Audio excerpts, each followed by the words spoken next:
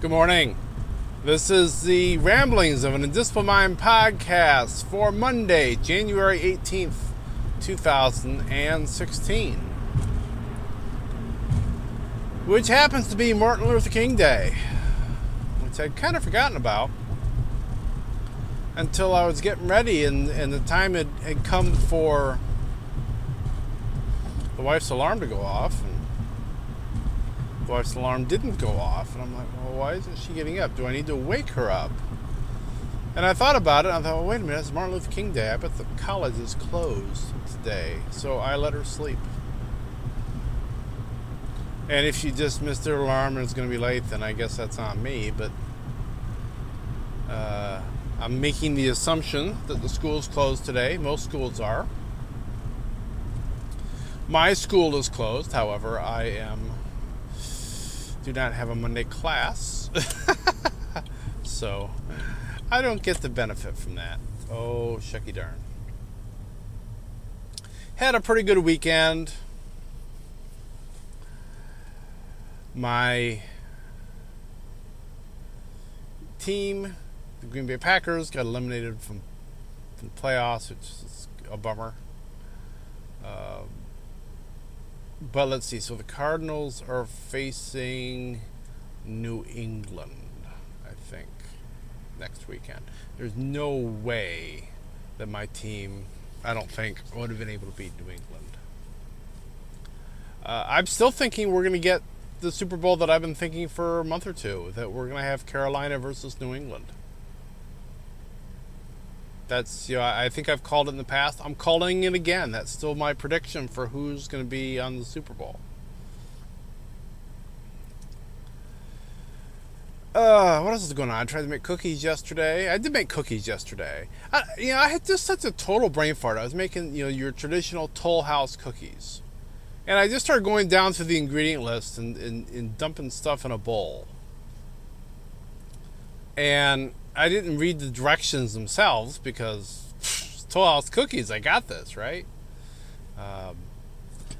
But you're supposed to combine the eggs and the butter and then add the sugar bit by bit and da-da-da-da. So I ended up with a really grainy cookie dough.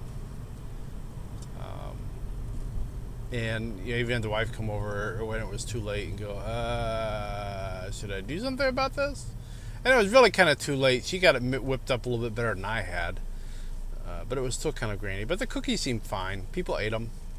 We were taking them to a friend's house.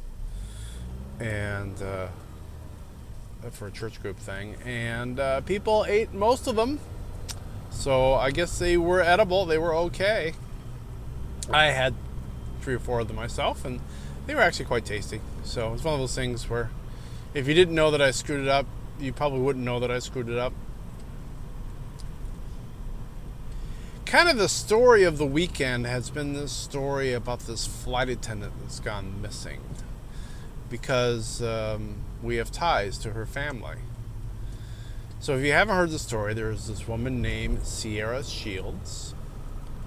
She is a flight attendant for Delta, I believe, based in LaGuardia, based in New York. And apparently Thursday afternoon, I believe, she went into work and quit her job and literally walked out of the airport on foot, left the airport, and as far as anybody knows right now, has not been seen again. So their family is looking for them. Looking for her. I mean, they've started a Facebook page. They've been reaching out and to media outlets. They've obviously reached out to the police, filed a report there. But the problem is apparently, if you are a adult in full charge of your capabilities with no diagnosed mental illness, it may not be their top priority. Which is kind of understandable, because she could have just, done a runner, as they might have said in the UK. yesterday, this story, so it's been growing, it's been building up steam. There's a couple Facebook groups for this. One is called Find Sierra, and that's SIERRA, Shields, SHIELDS. And the other one I think is just called Find Sierra. If you find the one, you'll find the other, because they had it in there. But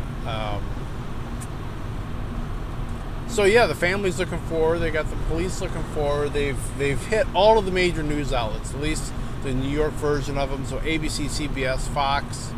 We're starting to get national coverage. It showed up on my trending on Twitter this morning. We know them because they've gone, members of that family have gone to the college where the wife works, including Sierra herself. Her brother is the song leader, worship leader at our church. And he had to go be worship leader at some event down in Florida this weekend. And I can only imagine how hard that must have been, having to go and be leading worship and things while you're wondering if your sister is alive or dead, or missing, or what have you. That's got to be, I can't even imagine. They've had her father on the news.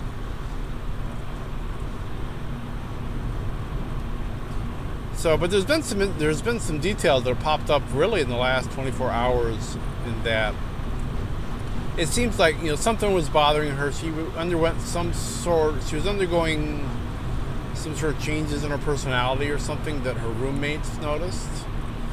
And apparently,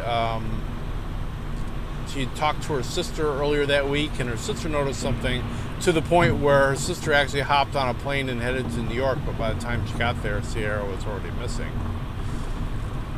So yeah, something's not right there. So, as a father of an adult child, I can only imagine what this is like for the parents. The imagining is bad enough. I wouldn't want to live it. So, our church is praying for her that she gets found today. If you are ever praying bent, I'm sure it would be appreciated. Hopefully, she's found before I can get this posted. I obviously won't get it posted until tonight. But if this stretches on longer than today, it stretches on past today. I mean, this is like day 4 or 5 here. Then I'm sure any prayers will be appreciated. Even if she's found, the family is going to need prayers, because hopefully she's found alive, but I'm assuming that maybe she's having some sort of a mental problem, perhaps, or something else. Either way, I think the family is going to need prayers for a little while. Yeah, so I guess that's about it today.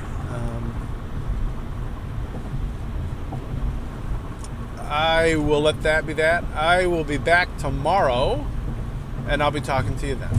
So, be seeing you.